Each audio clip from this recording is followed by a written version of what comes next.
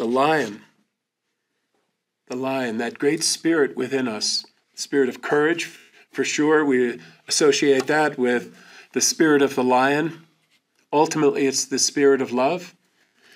The Christ spirit, you might say. The Christ spirit through us has that ability. How does it enter us and come through us? How are we empowered by that spirit? What is the formula for that? What do you think?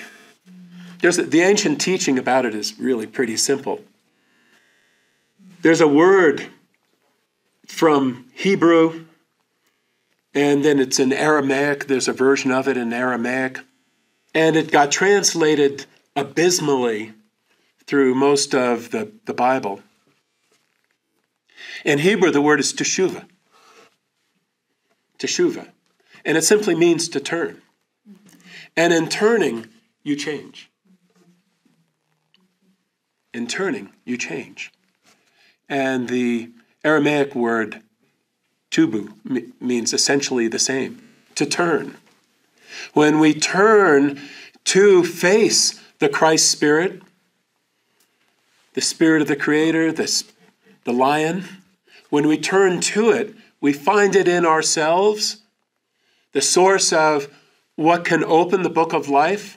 When we turn to it, we respond to it. And when we respond to it, we enter into a relationship with it. And it's not a distant one. It's a love relationship. It's a communion. And it enters us. And it comes through us. The lion is in us and through us in the world. And it's opening the book of life for us, for our community, and for the world in which we live. There is something happening from the lowest levels of who we are that's rooted in the earth, and that is ascending through us. And I was speaking about the way of ascension last week, which is the way of life. There is something ascending up through us individually, and there's a cycle of that ascension for us individually, and for us as human beings, as a race, as a culture, world culture. Naturally, just the way we're made and the way reality is, where's it going to start? Where would an ascending current start? At the bottom. So at the lowest level, which is our physical nature, there's something happening in our physical nature that's to be activated. And when it's activated, it rises. And it energizes higher and higher levels of human experience. And I think we know how this goes. Energy doesn't just flow up, it also comes down. And the way it goes is that the more it's activated and the centers are activated coming up, those activated centers create a pathway through which the activation can come down, right? It's an up and down deal. But if it never goes up, it can never come down. There is something to come down. We called it the Christ Spirit, the lion. There is something to come down into us and through us, but it can't come down if there isn't something that doesn't go up to it.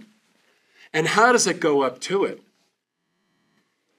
Teshuvah.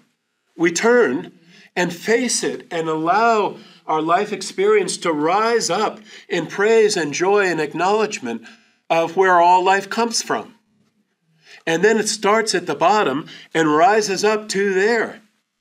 And having established that pathway, then the lightning comes down from heaven and we're living an empowered life.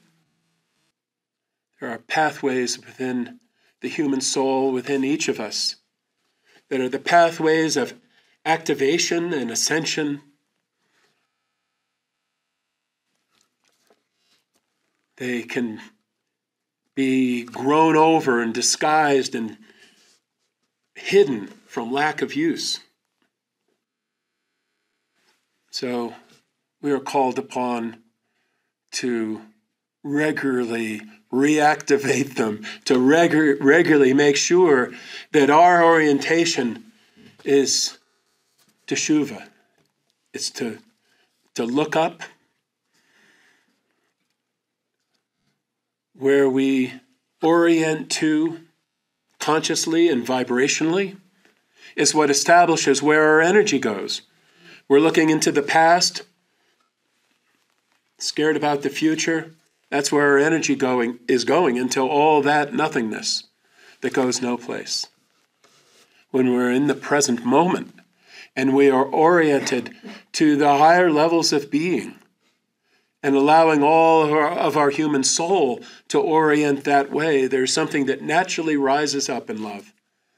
Profound love.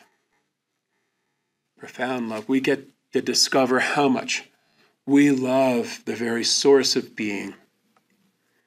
And then something comes down. We're empowered to open the book of life. The Lion of Judah is in us, through us. The great Christ Spirit is working through us. It's like, what is that? What is that I'm feeling? Say it's pure love. Pure love. Why is it pure? It's purely that which is creative of love. There are forms of love that are mixed in with all kinds of other things that are agonizing. But there is pure love. And I could feel that so strongly in the air and in what we were sharing. Who's the one hand who rightly belongs in ours? It's the person in front of you. It's the person next to you. We could be looking for the true love forever. But the true love is that one person who's meant to be with you in the creative cycle that you're in right now, doing what you're doing right now.